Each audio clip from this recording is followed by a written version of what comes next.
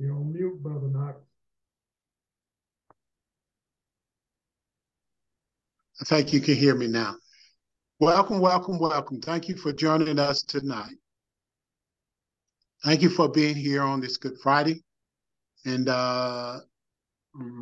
we had services last night, went well with Minister Esther, followed by me tonight. And we will have sunrise service, 7:30 Sunday, followed by 12 noon Easter service with Pastor Thomas Jr., our pastor. So join us in this Holy Week services. Be a part of all of them. Our souls will be blessed. Kids will bless you as well Sunday at our 12 noon service. So we look forward for you being a part of everything that we're doing in this Holy Week. Let us pray. Lord, we remember today the pain and the suffering of the cross and all that Jesus was willing to endure so we could be set free. He paid the price, such a great sacrifice to offer us the gift of eternal life. Help us never to take for granted this huge gift of love on our behalf. Help us to be reminded of the cost of it all. Forgive us for being too busy or distracted by other things, for not fully recognizing what you've freely given and what you have done for us. Thank you, Lord, that by your wounds we are healed. Thank you that because of your huge sacrifice, we can live free. Thank you that sin and death have been conquered and that your power is everlasting. Thank you that we can say with great hope, it is finished. For we know what's still to come, and death has lost its sting. We give praises to you, for you are making all things new. In Jesus Christ's name, amen. We will have our scripture now by Minister Esther. Good evening, church. Our scripture today is Mark 15:21 through 25, the crucifixion of Jesus. I read from the New International Version. A certain man from Cyrene, Simon, the father of Alexander and Rufus, was passing by on his way in from the country, and they forced him to carry the cross. They brought Jesus to the place called Golgotha, which means the place of the skull. Then they offered him wine mixed with myrrh, but he did not take it, and they crucified him. Dividing up his clothes, they cast lots to see what each would get. It was 9 a.m.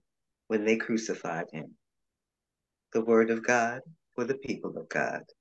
Thanks be to God.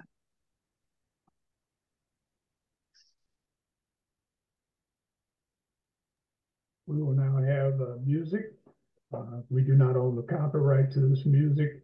It is non-copyrighted. It is strictly for the purpose of worship.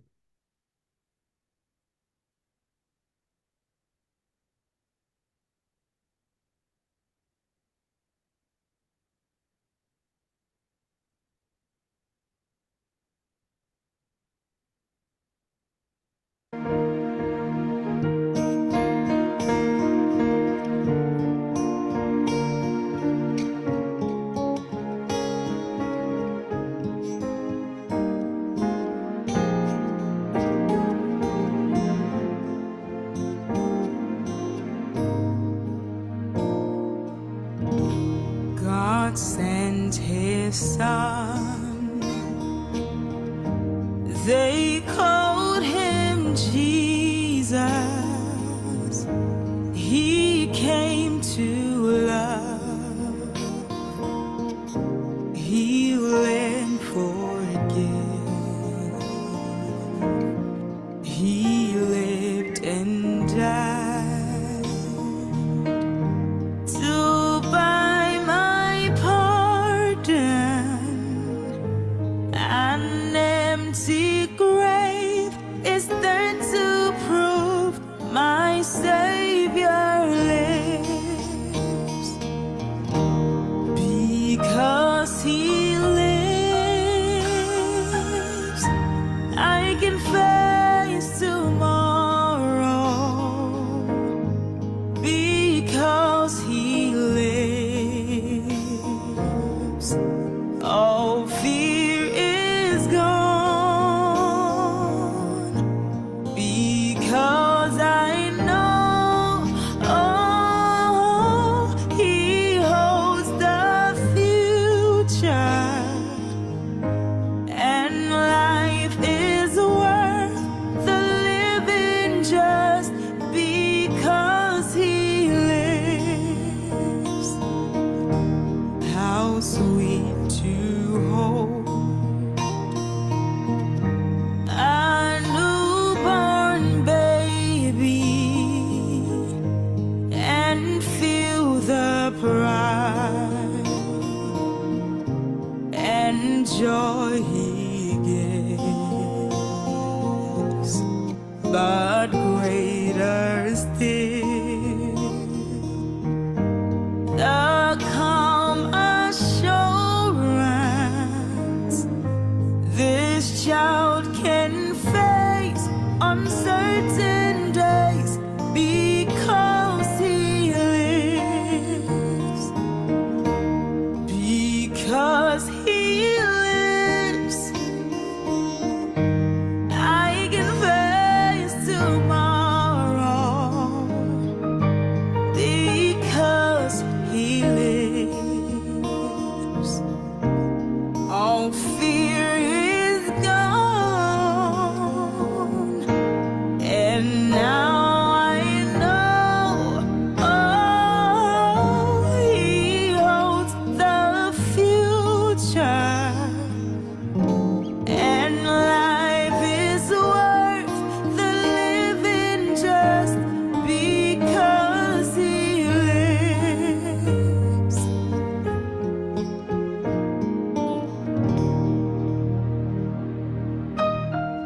And then one day I'll cross the river, I'll fight life's fight, and I'll war with pain, and then as death gives way to victory,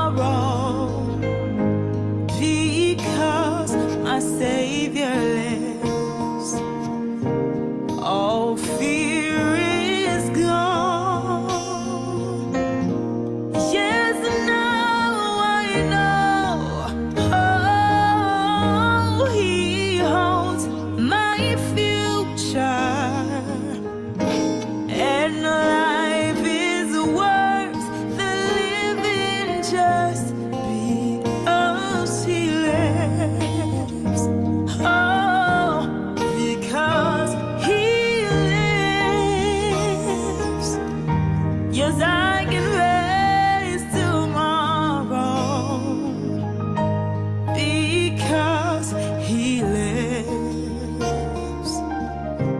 All fear is gone,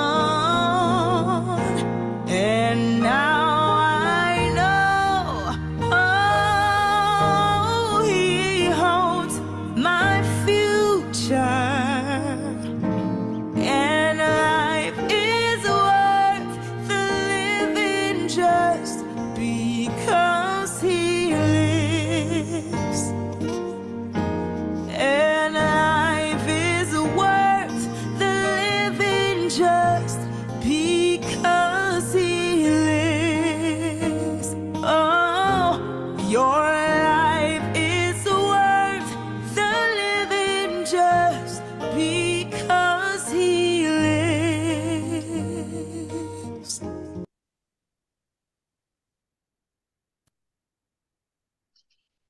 Amen. Amen. Because he lives, we can face tomorrow. I played that song. I had that song played because we're talking about the crucifixion on this Good Friday of our Lord and Savior. But I wanted to, for us to recognize that he lived. He died for us, but he rose again, and he lives for us. And because of that, we have a chance at everlasting life. So the question today, as we celebrate Good Friday, what is so good about Friday, Good Friday? Why do we celebrate it? You heard read Mark 15, 21 through 25, and 25 said it was 9 in the morning when they crucified him. We go around, and I know you've heard it on your jobs. You heard it or heard someone on your job say, thank God it's Friday. Pretty common saying to say thank God it's Friday. Because normally that means payday, and normally that means you got the next 2 days off. So you hear that pretty frequently. Thank God it's Friday. But they only use the word thank God as long as they're getting the weekend off, and as long as they're getting paid. Because that's the only time they really give God, a lot of times give God thanks for what they receive for their weekly pay. What is so good about this particular Friday? Friday is the day that Jesus Christ died upon the cross. So this Friday is the only true Good Friday.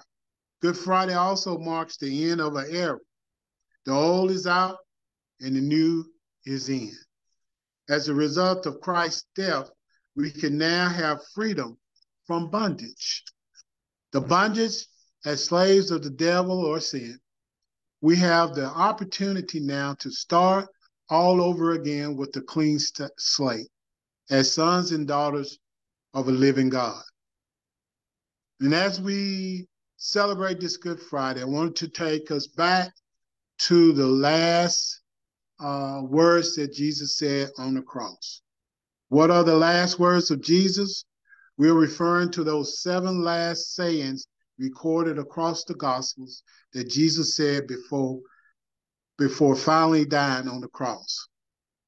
These words have powerful meaning and significance because they were the last words of Jesus that each gospel writer decided to share. First saying, Father, forgive them. When Jesus cries out in prayer to the Father God and asks him to forgive them, for they know not what they do. He was looking past the atrocity that these men were committing against him and seeing them as people. Jesus sees past the sin and can see our need for healing and forgiveness. Father, forgive them. Today we will be with, the second saying was, today you will be with me in paradise. In this statement, Jesus expressed the assurance and comfort to the repentant criminal. Despite the crucifixion agony, Jesus offered this man hope and forgiveness. The assurance that the criminal, that today, meaning immediately after their deaths, they both were in a paradise together. God's awesome. Jesus is awesome. That even in the midst of his agony, he still was doing God's work. Third saying, my God, why have you forsaken me? Jesus uttered these words during the last hours.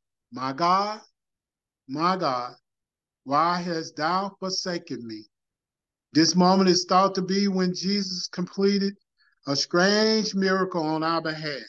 He is crying out because he is experiencing separation from his Father for the first time. And this is the only time that we have a record of Jesus not addressing God as Father. But he said, my God, my God. I believe that as Jesus hung there at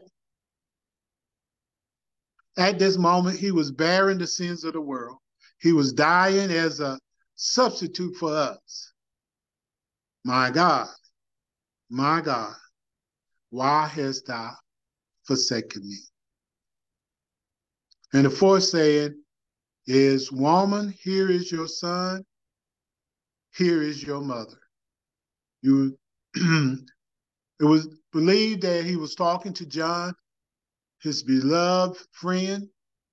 And in this moment, Jesus, despite enduring immense suffering himself, demonstrated his concern for the well-being of his mother, Mary, earthly mother, Mary, by entrusting her care to a beloved disciple, John.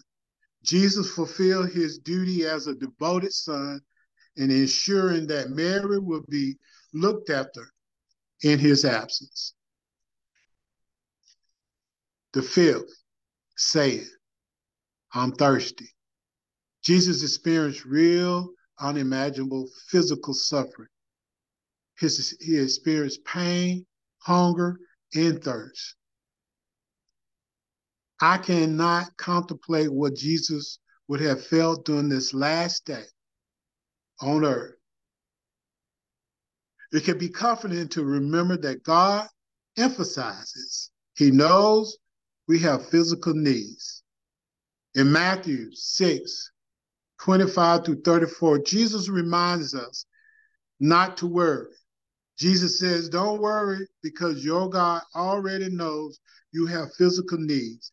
And is at work helping you to meet those needs. So sometimes we get so impatient with God and we get so caught up and busy in our lives that we forget to thirst for God's word and thirst for God's guidance and thirst for God's help. And we go about until our backs against the wall, until we have absolutely no other option before we are turned to our Father in heaven. But imagine if you would take the time to thirst after God, not the thirst that the people thought around Jesus on the cross thought that he was emphasizing. That wasn't the thirst. It was the thirst for his Father. Just like we should be thirsting for the Father here on earth, the way Jesus thirsted for it. And being obedient to God's word, thirsting for it. If you go, you just say you go on vacation and you take time off and you don't have your Bible, by the time you get back from vacations, you'll be so thirsty for God's word and thirsty for God's guidance and thirsty for what you have missed out on, trying to relax and enjoy yourself.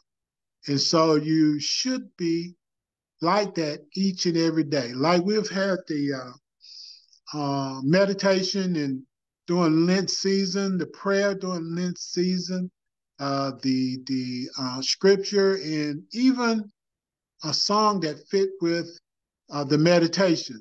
And so it has has drove a thirst in our congregation to want to have that on a daily basis. So hopefully what has happened in this season has refreshed, restarted, re-kicked our thirst to have God's word each and every day, because this has been awesome. I thirst. The 6th said, it is finished. Now, this word that Jesus said here, it is finished. In the Greek translation, it is tetelestai, and that means complete. Jesus is indicating that his work is fulfillment of the scripture in his life. He has completed. His work on earth has fully offered himself the ultimate sacrifice in our place for our sins. Now see, there's a difference in what Jesus said on the cross when he said it's finished. The difference is with Jesus, it was complete. We say finished here on earth, and it really don't mean finished. Say, for instance, have you experienced this on the job when somebody's like, comes to you, I'm finished, I'm done. It just means they're done for the day. He didn't finish what he started out. He's just done. He's through. He's tired, or she's tired, and she's not going to do it anymore until tomorrow. So that's a difference in the way we look at finish here on earth. Sometimes it means complete. A lot of times it just means we're done for the day. Jesus said, it is finished. And he had fulfilled the scripture. He had fulfilled the prophecy. He had fulfilled everything that God sent him here to finish. It was complete. He was the ultimate sacrifice. And he took it on the cross in place of ourselves. In the final saying, Father, into my hands I commit my spirit. When we look at Matthew 26, 36 to 56, when Jesus is praying fervently in the garden, and Jesus asked the Father to take this cup of suffering from him, but then asked, not my will, but your will be done. And he was obedient to the will of God and accepted the suffering of the cross because he knew this was the Father's will for him. In Luke 23:46, Jesus says, Father, into my hands I commend my spirit. Jesus entirely surrendered his body, his soul to his Father. This is what we are called to do as Christians. Give ourselves to God.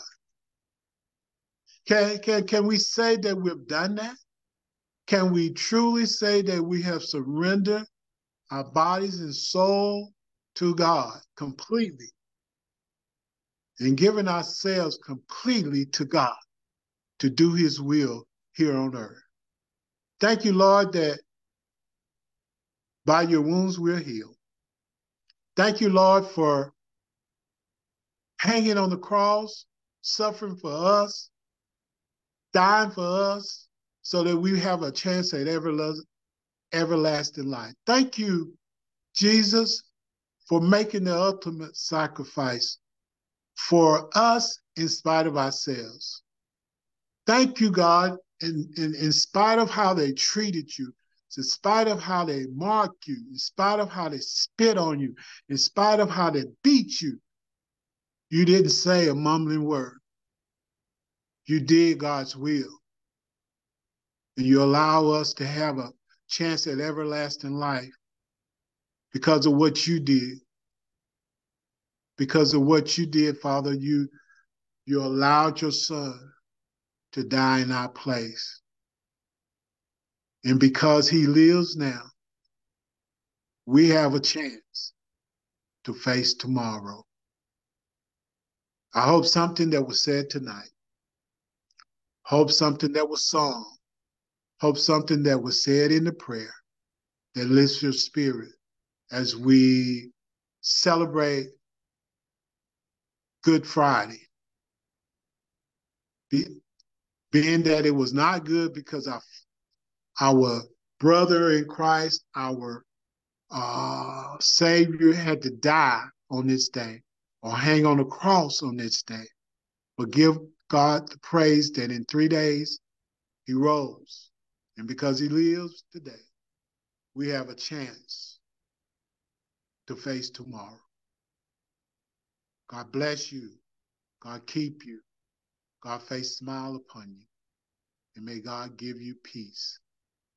Remember to continue to be a part of Holy Week. Sunday morning, sunrise service at 7:30 a.m., followed by noon service, Easter service. We will be Facebooking. Yes, it'll be on Facebook. We'll be streaming it,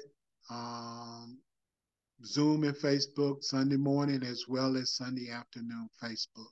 So we ask you to be a part of our Holy Week. Continue to pray for us, and we'll continue to pray for you. God bless you, and God keep you.